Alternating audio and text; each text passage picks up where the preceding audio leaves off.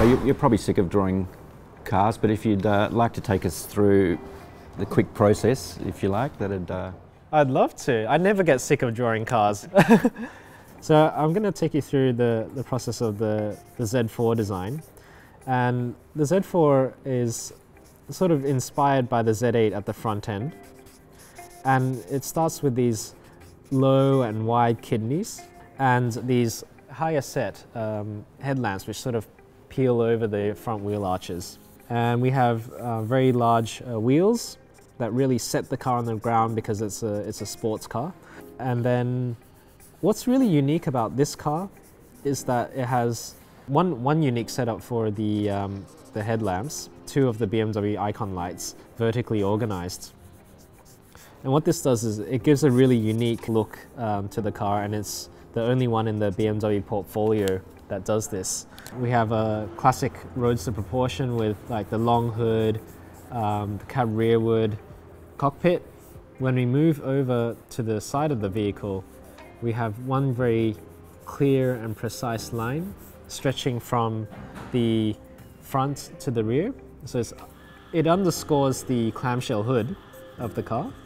And in the process of stretching from the front to the rear, it drives the entire sculpture of the body side. So it moves from a dark into a light and then transitions into a muscle. And that's, I think, a really nice element of the car.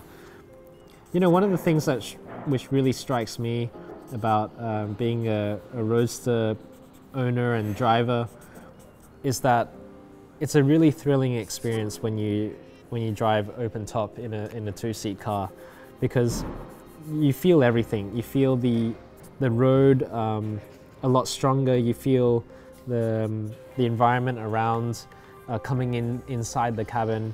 And I think that's why in this car it was really important for the character to express a lot of passion and a very sort of thrilling sort of feeling to the vehicle.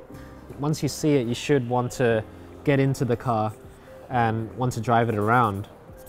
Does designing a roadster as against a hardtop present any difficult challenges for a designer? One of the challenges, I guess, is that we have to account for the way the roof mechanism is going to work, which, you know, typically is not really such a big issue. Yeah, the weight of the top, and so that's why it's really nice in this instance where we move to a soft top. We save a lot of weight and add a really good amount of performance to the vehicle. In the terms of the design process, where does this sit? Where are we? Is this how you would, you know, do your very first sketch, or have you already got things in your mind? Yeah, this is mostly at the beginning of the design phase. Sketching is really important at the beginning because it's our easiest way to show what's in our head to other people. Because while there is a design brief, perhaps it's, oh, we want to be sportier, that does play a role, but still it's down to the designers to come up with ideas on how to express that and how to express that in a BMW context.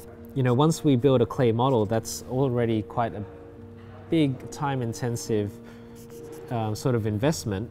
So the quickest way and the most efficient way to show what potentially the car could be is to make a sketch.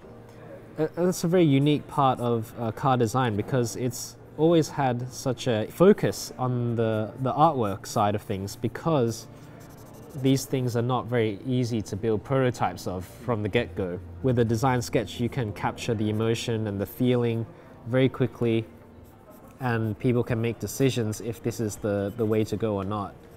You know, sometimes we don't necessarily sketch by hand now. We like move straight into computer sketching.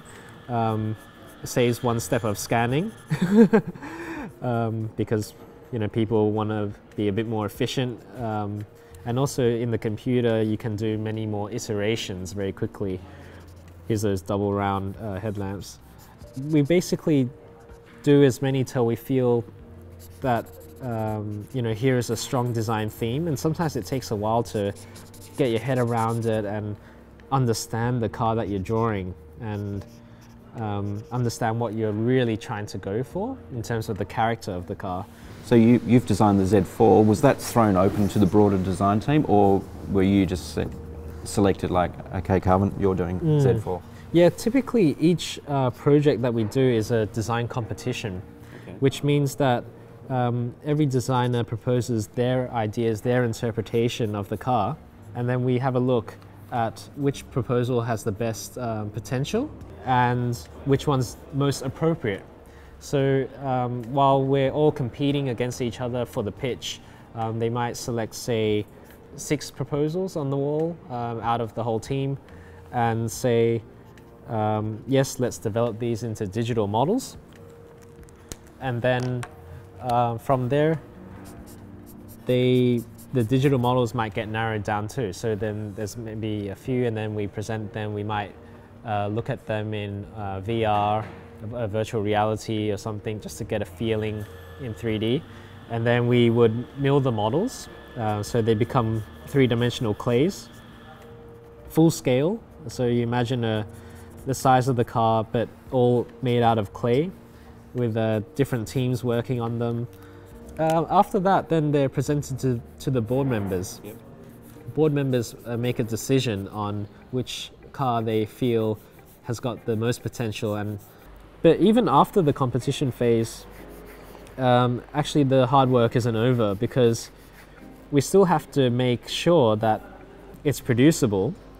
And even though we've considered quite a lot of technical elements throughout the design already up to that point, it's not necessarily complete yet. It's still sort of a rough understanding of the engineering.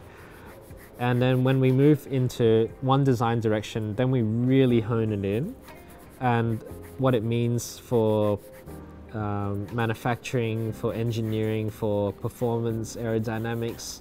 There's a lot to think about, and it goes on for about 2 years.